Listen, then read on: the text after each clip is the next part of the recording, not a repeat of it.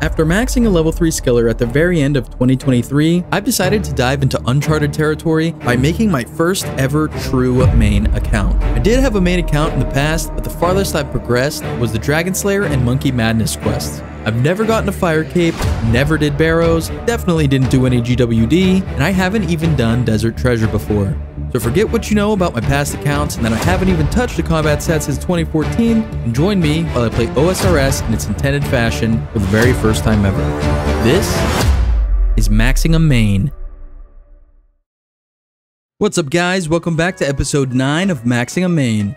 At the end of the last video, I said that we're going to be getting some skilling outfits in this video, but upon looking into the requirements of what I need for each outfit, we don't really have too many options other than the fishing outfit, which is a very good thing because of this account's apparent awesome luck. In the last episode, we managed to get the fishing boots. It's our very first game, and we got the boots. I still can't believe it, honestly. But just to put in perspective with the stats that we currently have, we can't get the Rogue's outfit because we need level 50 Thieving. We can't get the Pyromancer outfit because we got to get that at Wintertoad, and we can't even do that yet. The Farming outfit, we could start getting at level 34 Farming, which we also don't have. The Construction outfit, we can't get until we're at least level 20 Construction, but it's not really worth going for until we're level 70 Construction. We also can't do the Rune Crafting outfit because we need to do Temple of the Eye and get that from Guardians of the Rift, which again, we don't have the level to obtain. We can't get the Prospector's outfit until we can do Motherlode Mine at level 30 mining. So really, if I want to fulfill the promise of getting a skilling outfit in this video, it has to be the fishing outfit. This skilling set takes roughly 4 to 4.5 hours of fishing trawler in order to obtain, so I'm going to be here for quite a while unless this crazy luck continues. But in the meantime, we are going to be getting a little bit of construction XP, so I'm really curious to see what our construction level is going to be by the end of this grind. We currently have level 11 construction, so I guess getting the fishing outfit out of the way early is a good thing because it's going to let us save some time grinding early construction levels. Oh yeah, I also forgot to mention that we are also going to be getting fishing levels here. I forgot that you get fishing XP here. We're currently level 19 fishing, and as you could have guessed, I'm also very curious to see how many fishing levels we're going to get during this grind as well. Finally, we got another piece, the Angler Top. It took forever. Remember when I said that this account has good luck earlier in the video? Well, here we are with level 31 fishing, almost level 32, and 27 construction. I have been here for 21 fishing trawlers, and we finally got the second piece. I mean, I guess it is the second piece, so it's not too bad of a grind so far. But yeah, we got the first piece in 20 fishing trawler pools. Not sure what the average is. If I figure it out or if it's on the wiki, I'll put it on the screen right now. This is taking a lot longer than I thought. My hand is cramping insanely bad. Been clicking like this for 5 minutes straight every 6 minutes. And I've been here for about 2 hours. So I will see you guys the next piece. Hopefully it is soon. And nothing yet again. Turns out I'm pretty much on drop rate only because we got that first drop at the very first fishing trawler. If we didn't get that, we'd be going pretty dry right now. We're on our 32nd fishing trawler and we are running out of swamp paste. So I got to go to the Grand Exchange and buy some more real quick. And then we'll get back to more grinding. All right, and that's fishing trawler number 36. And we still don't have a piece. Everyone that we do from here on out will be dry until we get the next drop. But yeah, 36 fishing trawler down, an unknown amount to go. Finally, we got the Angler Waders. Very, very nice. And it was on our 44th fishing trawler. We only got one more item to go, being the Angler Hat. And once again, we are going dry. Each drop is a 1 in 12 chance. That means on average, we should have had the last piece at 48 fishing trawlers. Now we're at 49, so hopefully it comes in soon. Not having too bad of a time though, just watching some Netflix on the side. But my wrist wants to fall off, so hopefully it comes soon. And there it is, the Angler Hat. We finally got the whole set, and at the same time, we got level 40 fishing. Very, very nice. You can now catch lobsters, and doing all of this fishing trawler brought us up to level 35 construction as well. That's way higher than I thought it was going to be. I was expecting it to be like maybe level like 22. But yeah, 35 is amazing. And it only took us 51 fishing trawlers. And because it takes 5 minutes in the fishing trawler and 1 minute in between each game, that makes it 5.1 hours of fishing trawler gameplay in order to get the whole set. It honestly wasn't too bad. Besides the wrist pain, it honestly really kills. But I'm happy we got the full set, and let's try it on real quick. And look at that. Ugly as ever. I always thought the zombie gloves look good with this outfit as well. I could actually show you guys what that looks like real quick with the Fashionscape plugin. There we go. Yeah, I think it looks decent. It actually doesn't look as good as I thought it did. Hey everybody, meet Joe. He is the winner of last video's giveaway. If you guys missed it, in the last video, I asked you guys to guess what my favorite quest was back in the day when I was a 12-year-old boy. Then I gave the hint that the reward from the quest was only useful in very niche situations, but to a 12-year-old it looked really cool. And the first person that gave the correct answer was Joe, and the answer was the Elemental Workshop Part 1. I love the Elemental Shield, and the Elemental Workshop Part 1 was the very first quest that I ever did without using a guide from Rune HQ. Figured it all out on my own, and I really enjoyed the quest. It's super simple, and it's not really good, to be honest. But hey, when you're a 12-year-old discovering new things in a game for the first time, it's always really cool. So congratulations, Joe. Here is your 2 mil. I know 2 mil's not a lot, but I'm basically broke on all of my accounts. I transferred this 2 mil over specifically for the giveaway, and the money is now yours. Hopefully, 2 mil helps you out in some way.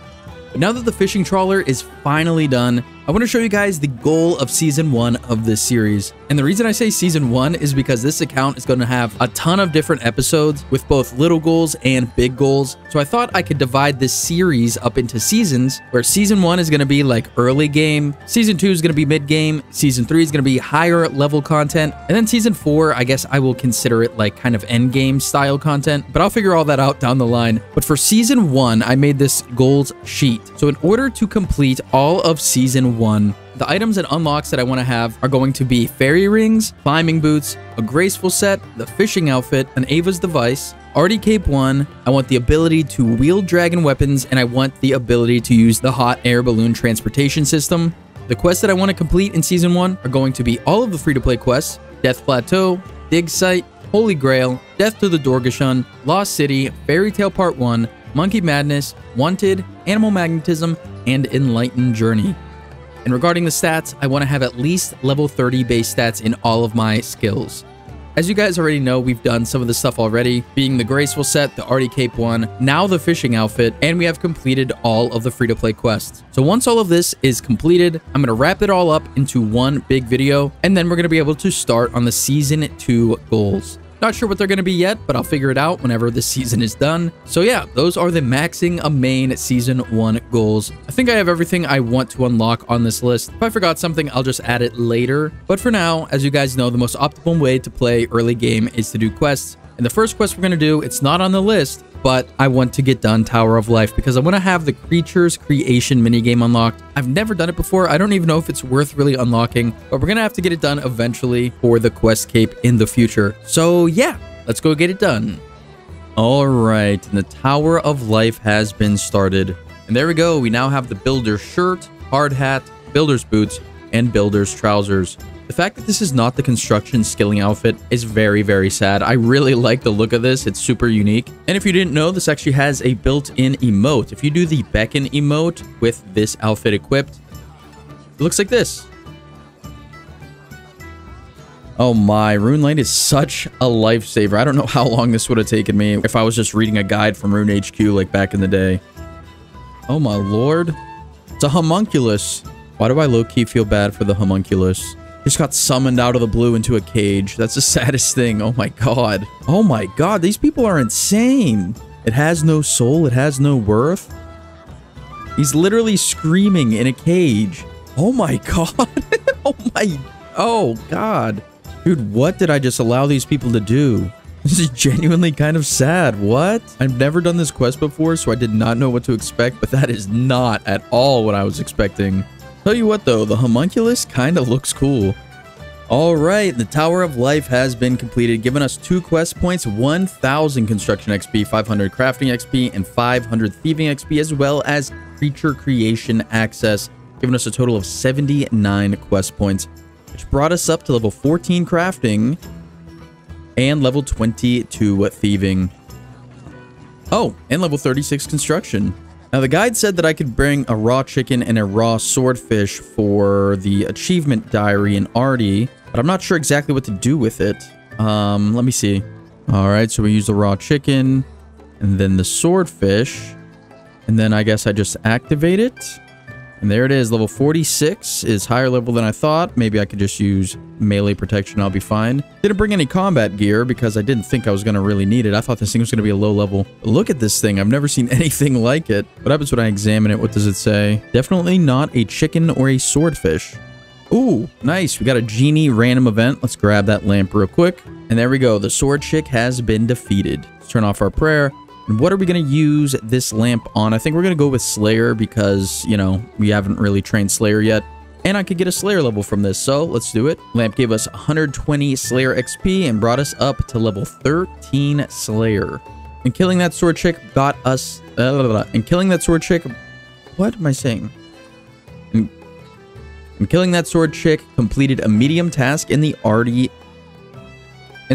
achievement diaries. Very, very nice. Not sure if I'm ever going to need to come back here for anything, but I still think that they should make this outfit a recolor for the construction outfit from Mahogany Homes. Just looks way cooler and way more unique, and it's not nearly as ugly as that hideous construction outfit. But anyway, the next quest on the list that I want to get done is Death Plateau, which should get us the climbing boots, which will allow us to check something off of our Season 1 goals.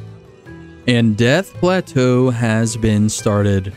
And Death Plateau has been completed, giving us 1 quest point, 3,000 attack XP, a set of steel claws, and the ability to make claws while smithing. And the next quest that we are going to tackle is going to be Merlin's Crystal. We're going to need to unlock the Excalibur eventually, so we might as well get it done. Merlin's Crystal has been started. I've actually done this quest on my skiller before, so this is going to be my second time ever doing this quest, and I honestly don't remember too much. It's pretty weird that Sir Mordred is one of the newer styled NPCs. I honestly have no idea what he looked like before 2007 came out, but I am kind of curious to know what he used to look like.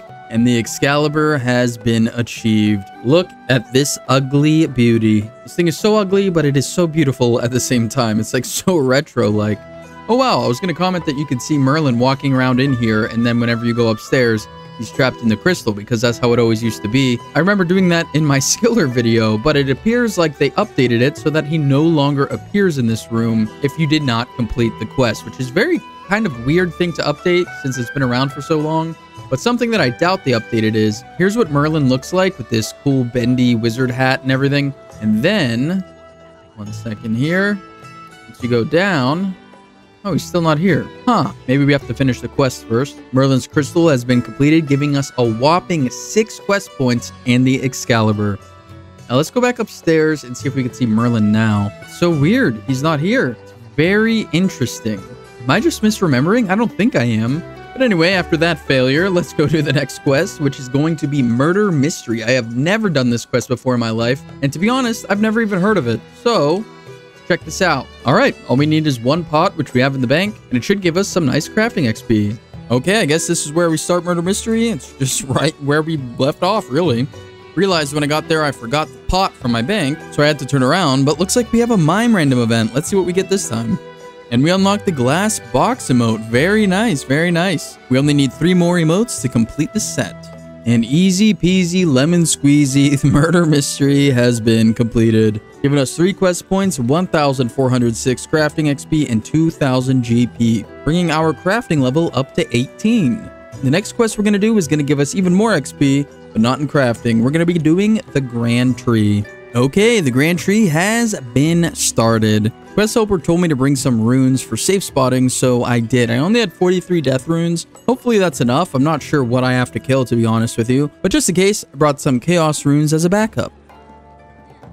What the hell is this guy talking about? Daconia.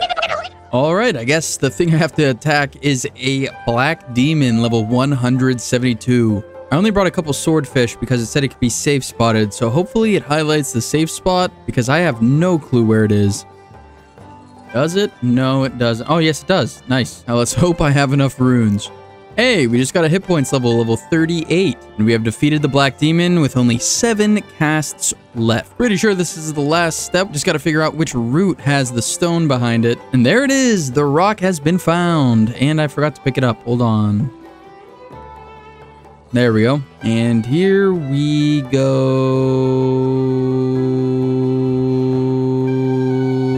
Okay. Finally. Grand Tree's been completed, giving us 5 quest points, 18,400 attack XP, 7,900 agility XP, as well as 2,150 magic XP, and the ability to use gnome gliders.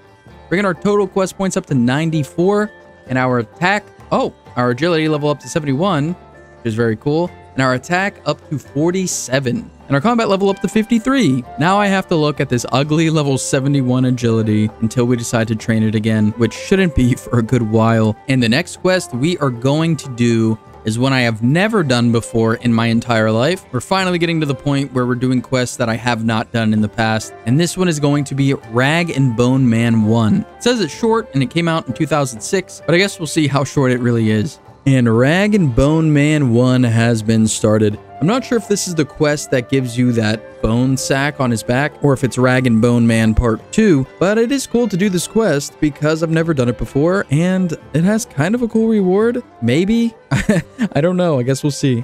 Honestly, just polishing these bones is taking longer than it took me to actually get all the bones. You can swap worlds to make it happen instantly, but it's really only like a 2-second difference per bone by the time you load into the world. But anyway, we now have all of the polished bones that we need, and I think this should be the last step of the quest. And there we go. Rag and Bone Man 1 gave us 500 cooking XP, 500 prayer XP, and 1 quest point, bringing our total quest points up to 95. And while we're here, we might as well start Rag and Bone Man Part 2. It says to start this quest, you gotta kill bats south of the Odd Old Man. But I've killed 5 bats so far, and there's the drop. Wow, mid-sentence. Okay, never mind then. Oh, it automatically starts Rag and Bone Man Part 2. Usually you have to accept the quest before it starts, but I guess not in this case. But anyway, the next quest on the list is going to be Nature Spirit. I think I might have done this quest a long time ago on my old main account, but I'm not sure. I barely did any quests on that account anyway. And to start this quest, it appears that we need a silver sickle, which I do not have, so we have to go back to the Grand Exchange and pick one up, and then run all the way back here. So excited. And Nature Spirit has been started. I could be wrong, but I think this quest gives you the Blessed Sickle, which lets you spawn mushrooms. And I didn't do this on my old main account. I did this in RuneScape 3 for a money maker back in like 2010. But other than that, I haven't touched this in Old School. I didn't realize I was going to have to kill 3 ghasts. I would have brought my rune scimitar in that case. But we should be good with the Blessed Sickle, even though I could only max hit a 5. Never really noticed how creepy these ghasts really are. Not sure if it's because the HD is making them look so creepy, but geez Louise, man. And there we go. Nature Spirit has been completed, giving us a lot more rewards than I thought we were going to get. Wasn't expecting to get 3,000 crafting XP, 2,000 hit points XP, and 2,000 defense XP, and 2 quest points. Almost at 100 quest points. Finishing that quest brought us up to 23 crafting and 39 defense. Only 1 level away from being able to wear rune armor. Since we're here, we might as well stock up on some Mortmire fungus. Then we could sell it in the Grand Exchange for a little bit of cash. How much do these go for? 273 GP each. Not the best, to be honest, but it's better than nothing. Might as well stock up real quick. Oh, I didn't notice it uses prayer points in order to bless things, but we have almost a full inventory, which made us 5k. Not bad. Not really the world's best moneymaker, but I figured I'd give it a try. But anyway, the next quest on the list is going to be Ghosts Ahoy. I know for sure I haven't done that quest before, and I think it gives you access to the Ectophile teleport, which is pretty good. I've seen it used in videos. Not really sure what it's useful for, but yeah, let's go get Ghost Ahoy done. Oh my, we need a lot of stuff from the Grand Exchange. All right, Ghost Ahoy has been started. I don't have any Ecto tokens, so we're gonna have to get them with the prayer thing I don't really know how to do. But I decided to invest in Lava Dragon Bones, since I think this gives improved prayer XP as opposed to regularly burying them. It cost me about 65,000 GP for 8 Lava Dragon Bones. That's crazy. And the Giant Lobster has been defeated, at the same time giving us level 42 magic. No real unlocks here. The next one will be, I guess, Water Blast at level 47, and the Camelot Teleport at level 45. Whoa, look at this dude. The only guy I've ever seen in game holding a katana. That's sick. I was gonna wield the signed oak bow to see what it looked like if it looked any different, but I can't because we need 5 range and we still have level 3 range. That's so sad. Yo, I'll tell you what. This is kind of cool too. I really like this quest. It's super different than the normal ones that I'm used to doing. I'm not sure if this goes away after the quest is done, so I made a second one just in case. Looks pretty weird on your worn equipment slot with the bed sheet just chilling on the head slot. That's funny. Now we have the cooler looking version of the Ghost Speak amulet. Super cool. I really do like this quest. It's really weird. It's a lot longer than I was expecting it to be, but it has a lot of cool stuff. Nice. And Ghost Ahoy has been completed, giving us 2 quest points, 2400 per XP, the Ecto file, and we can now enter Port Phasmatis for free, bringing our total quest points up to 99. I have never in the history of the game ever had 100 quest points, so we're finally going to get there in the next quest, which is going to be, oh, we got level 45 prayer as well. Very cool, very cool. But the next quest we're going to be doing is, let me find it here, Making History. Another quest that I have never done that came out in 2005. Interesting. It says it's short. We'll see how short it really is. Oh no, I didn't realize till just now, but we no longer have the cool looking green Ghost Speak amulet. I guess it goes back to normal. How unfortunate. I thought it looked really cool. And Making History has been started. It is yet another quest I have never done. And Making History has been completed, giving us 3 quest points, 1000 prayer XP, 1000 crafting XP, 750 GP, and the enchanted key. I'm not entirely sure what it is because I just powered through the quest.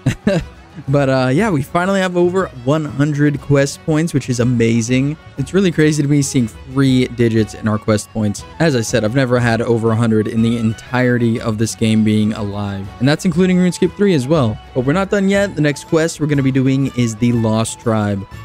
Oh, we got 24 crafting as well. And it brought us up to 600 total level. Very nice. And as you could have guessed, the Lost Tribe has been started. Hey, and we just learned the Goblin Victory Salute and the Goblin Bow emotes. Eventually, all this stuff's probably going to be filled in the future. Maybe except for the Explore emote, because you need to complete 600 beginner clue scrolls to unlock that emote. But yeah, got the Goblin Bow and the Goblin Salute. And the Lost Tribe's been completed, giving us 3000 mining XP, a Ring of Life, Dorgashan mine access, and 1 quest point, and a mining level of 23. So we went from 18 to 23, and we're very close to level 24 as well. And the next quest on the list is Death to the Dorgashan. So it turns out I need 23 thieving in order to do this quest. We only have level 22 right now. Not a big deal, only 536 XP away from 23. I'm just going to steal some teas from the tea stall until we get it. There's definitely a faster way to get this done, but I'm already here in Varrock, so I might as well do this. There we go, level 23 thieving. Now let's go get this quest done. All right, Death to the Dorgashan has been completed, giving us a quest point access to Dorgashkan, 2000 thieving XP, and 2000 range XP, bringing our range level from 3 all the way up, 25 thieving as well, all the way up to 14 range. Not bad, not bad, but it is finally time to do my favorite quest when I was a kid. And like a minute and a half later, Elemental Workshop has been completed, giving us 5000 crafting XP, 5000 smithing XP, and the ability to make the Elemental Shield, bringing our crafting level all the way up to level 29. We can now make emerald necklaces, and our smithing level up to 35, and we can now make steel scimitars. Very, very nice. And here is the big reveal. Boom. I used to think this was so cool. I've never seen anything like it in the game until I became a member and saw this. It's just too bad that it's not very useful, and to be honest, it doesn't match many outfits. But that is where I am going to be ending the video. I hope that you guys enjoyed it. If you did, be sure to drop a like below. If you made it all the way to the end and you haven't subscribed already, be sure to hit that subscribe button. I'm aiming for 9,500 subscribers by mid-November, and with your support, I really think we can get there. And of course, thank you to everybody who is already subscribed. I respond to literally every comment I get in the comment section, but on my last video, for some reason, I would write a whole response to somebody, hit the reply button, and for some reason, it kept hiding my replies, even from me, so it's almost like I'm shadow banned or something for some reason. But the hearts still work, so if I am not able to reply to your comment for some reason, I will heart your comment if I read it. But with that aside, I hope that you guys enjoyed the video, and I will see you in the next one.